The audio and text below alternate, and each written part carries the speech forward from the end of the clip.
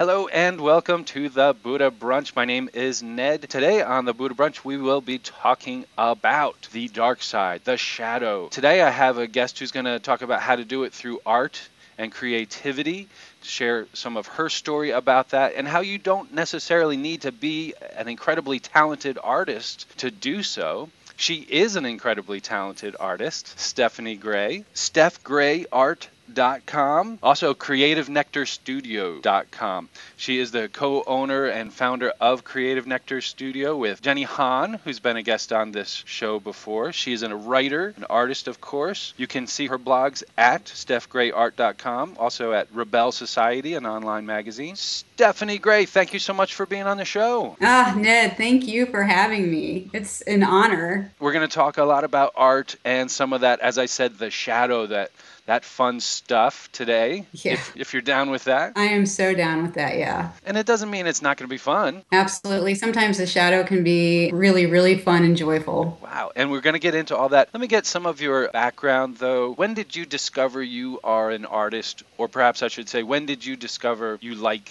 painting and other forms of art? Probably because when I went through high school and stuff, and even junior high, I was definitely a drama geek and I sang and stuff. So, I mean, I was always into that, but I never got into visual art until I was invited to go to a process painting workshop with Sarah Oblinger. And that has been 20 years ago. That was 1996. It was a 3-day workshop and I was hooked. That's all I can say. I mean, I didn't really even know how to hold the paintbrush or anything like that. But there was just something about being in community, painting with people, and it was a way to get in touch with what I was feeling right then. So, very early on, the art form and using it as a therapeutic process or a spiritual, psychological process, those were connected very early on for you. Absolutely. Yeah, as far as the visual stuff goes, it's always been sort of a spiritual slash self-discovery with some creativity in it. I mean, I love working with color and the times when I can be with myself in the paintbrush. And it's always interesting to see what unfolds in front of me. But for me, it developed from the inside out. So any sort of like talent or artistry or anything that I have has been learned through just through that process. Now, for people who aren't familiar with the term, what is, just the nuts and bolts, what is process painting? Process painting or process art is basically creating from the inside out. So you're not being told how to create, what to create. Usually it's done in silence. When you're in community working with someone, there's no commenting. So it becomes this really safe and sacred container in which to create. It asks you to tap into your heart space and really just create from that space and not get too involved with what it means or creating a pretty picture. Now, you've been doing it for your own self, for your own development. And for how long have you also been teaching classes or running workshops in it? Facilitating 7 years. Fantastic. Yeah. So people come in, and again, they don't necessarily need to be classically trained. It's not about the output. Would you say it's about getting in touch with your feelings? Yeah, you definitely don't have to have any art experience whatsoever. That's how I came in, completely novice. And it is more about getting in touch with where you are right in the moment, feeling wise, and really just going from there and learning to sort of ride the current of what's happening. You do that with paint and paper and color. It's really a way to check in with yourself, with your body, to see how you're doing. And it's a very fun way, for me at least, to work with present moment awareness. Some people might imagine that means we're going to delve into our psyche and stir up, hidden memories, things that we've been blocking. It might be specific like that, or it might be kind of abstract and just start to come through in colors and shapes and things. Yeah, that's exactly right. And it's especially the first few times you do it, it is going to be more of that sort of freedom, that creative freedom that you can get from it. The expansive sort of like, oh, wow, I'm not being told what to do or how to do it. Nobody's going to judge me. I can just play. And it's very, very childlike. It can be. and because you're being given permission to do whatever. The deeper stuff happens as you continue on. It's a practice just like anything else. And so that stuff does unfold sometimes. What I found, you're never given too much via the process. So if something does come up or occur that's fairly intense, it's such a gradual unfolding that you're ready for it. I feel like that's why I've been able to connect so much to it, is because it is so gradual and it is just a beautiful unwinding. Wow. And you have had some healing challenges, if you'd like to share about that. Yeah, for about 6 years, I've been dealing with some chronic pain. It is mostly in my spine and neck, and it just is part of who I am at the moment.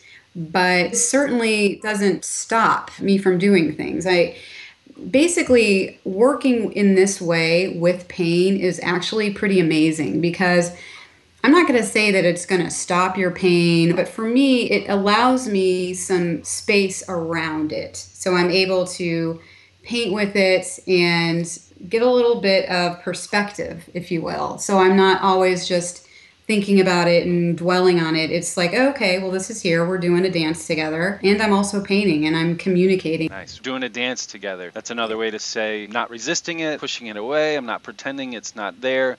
And I'm not allowing it to control me. Exactly. Yep, well put. And that's a common theme. A lot of the guests I have on the show, Buddha Brunch, that is such a powerful message. Perhaps we've been trying to pretend that those aspects of ourselves aren't there for so long that now this is catching on. Yeah, I really hope so. I feel that it probably is. I feel like the ability to deny things isn't as easy as it used to be. And I think that it's just possibly collectively time for us all to sort of take a deeper look at things and realize that we don't have to necessarily get rid of anything. It's more of a alchemy. It's a transformation, and that's what will bring us into our strength and our wholeness. We can be as crooked or broken, if that I put in quotations because I've felt my strongest sometimes when I'm experiencing the most pain. And anything else as far as shadow work and all of that too. It can make us stronger. So you have been doing this a while. You have gone around the process art bush a time or two, and yet you're still doing it, right? Yeah. So is there a sense of we'll never be done with it?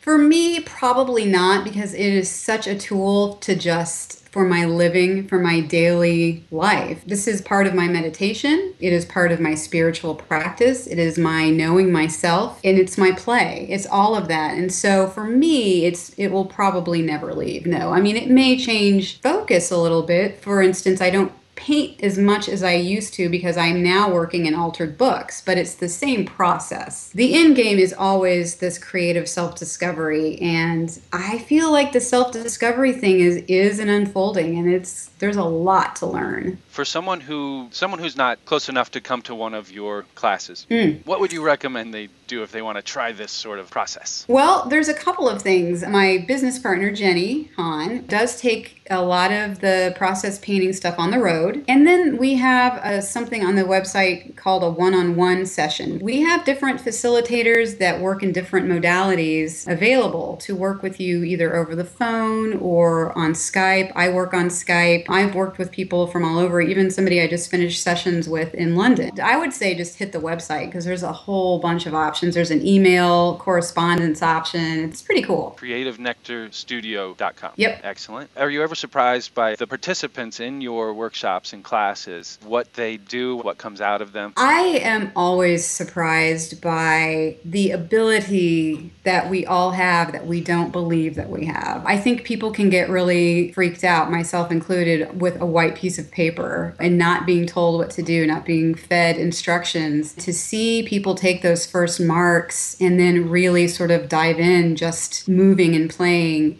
is incredible. To start off the workshop with blank sheets of paper, and then when we finish and we gather back and we just see this color and this vibrancy on the page. It's just absolutely incredible. I'm always blown away. Can we take a peek at what's behind your right shoulder there? That's my latest process painting. There's always a little bit of my pain that shows up because inevitably one day or two I'll be painting through the pain. But it's also sort of me and how I'm dealing with society and life and sort of the stuff that's going on and finding my balance in that and standing my own in my own power even when it feels really rocky and shaky out there. Wow. So that is an example of what might come through for you. And of course, it will look very different for each and every person. Absolutely. Yeah. Well, Stephanie, anything else that comes to mind or that is upon your heart right now? Yeah, I would just say that if anything in this interview has touched you in that heart space and got your interest piqued, I would just really encourage you to take a look at the website. We do a lot of blogging and from our hearts, and really just check that out. Check out the online options. There are many. I am always open to emails. There's a contact us button in the email right from the website. I would just love to hear from people, whatever the circumstance may be, if you're going through chronic pain or you have anxiety or just whatever the situation is. I just want people to know they're not alone. There are people here, and I would love to work with folks. Beautiful. So if they are not ready to come to a physical group, they can remain anonymous and simply connect with you one-on-one. Absolutely. Either in an email or, we can get daring and do some Skype because that's really fun too. Great. So that website, creativenectarstudio.com. There's also Steph Gray Art. Yep. Steph Gray Art,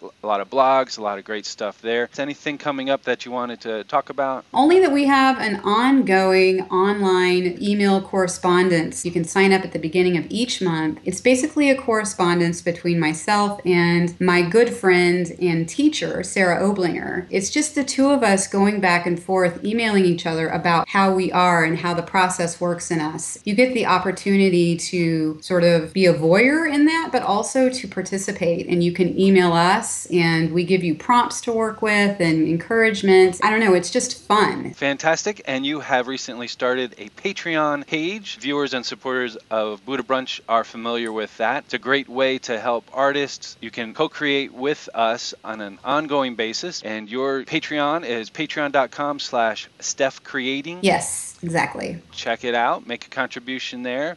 Fantastic stuff. And my Patreon is patreon.com/Ned Kelly. Love and appreciate all of those who are wanting to co-create and support me and the works of the Buddha Brunch. Support them there. Well, Stephanie Gray, it has been a pleasure. Thank you so much for all that you do, and thank you for connecting. We're going to have you back at some point with Jenny Han, and the three of us will talk about art and collaboration. But for today, thank you so much. Thank you, Ned. It's been a pleasure. It went by really fast. It did. Yeah. Namaste. Namaste.